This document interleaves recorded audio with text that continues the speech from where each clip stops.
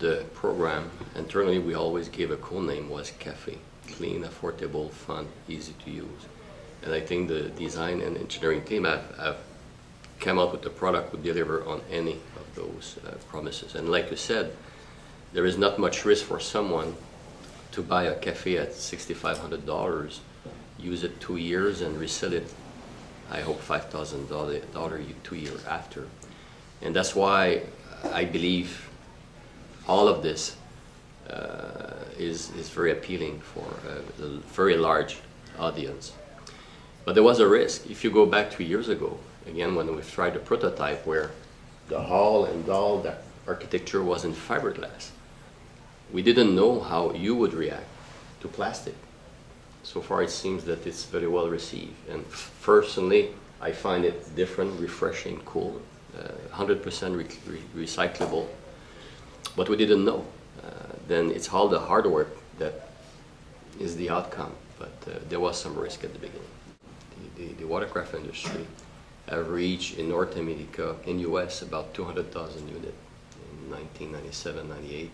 I remember that year, because again I was in procurement, we produced 116,000 units in Vancouver for the world, North America and international. Then I believe the number could be big. And for me, when I see a family, because you have the 1+1, you have the 2+1, today you have 2 power pack possibilities. You could have it without IBR, with IBR. That's why I'm saying a family. But for sure, like we've done with all the other platforms, we can elaborate more model from those 2 base platforms. But if we're as successful as we believe we will be, there is many other things we could do from that concept. Do you have a rough sales volume that you'd like to achieve? Yeah, I won't tell you. If it's as successful as we believe, I mean, we again could recreate a totally new family, a broader family of product, but we're rebuilding it from the base. You could think in the future more longer watercraft, longer spark, but you need to be careful not to fall in the trap to replicate a GTI also. I mean, what is interesting about the product is the value proposition. You know, you have a lot for the money. Here, what we do, we have an allocation for every dealer worldwide. Then we have defined a plan where a dealer will come out. We say you have 20 spark or 25 spark, whatever, and he can give us his wish list. And we'll see how the product catch up and how the product retail, and we'll adjust production, because again, we need to make sure we build a solid foundation for the business. In terms of demographic, the focus was family or couples 25 to 35 years old, an income of $90,000. That was the demographic, and which is quite different than our customer today. Then we're trying to bring a younger crowd to the watercraft business. The 4 words was CAFE, clean, affordable, fun, easy to use.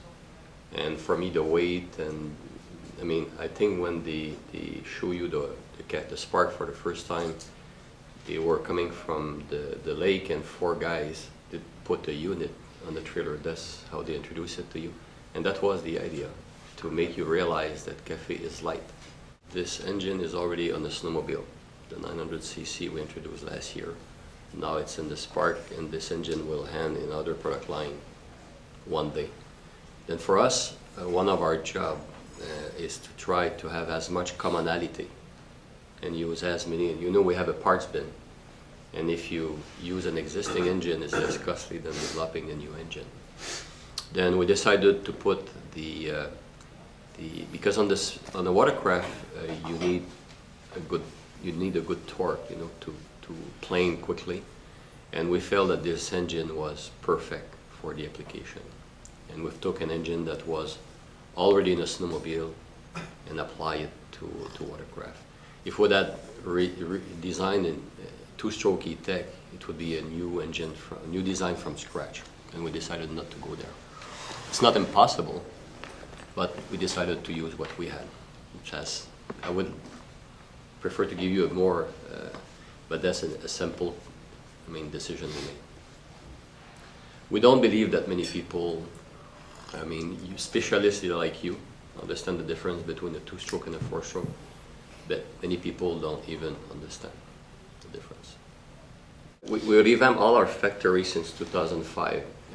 If you come to Valcourt, if you go to Rovaniemi, if you go in Juarez, or if you go in Querétaro, it's exactly the same conveyor, exactly the same type of assembly line. Then it's just exactly, to be honest, the process that we have in Juarez and Querétaro is the same process than we have in Valcourt.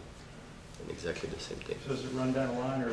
Run down the line, assembly line. And what we like a lot about this product is very easy to disassemble. We have all the bolts. We didn't use glue to fix the deck on the hull like we do on the other one. The design team found a way, engineering found a way to have a very easy to disassemble product. You could change color in 40 minutes.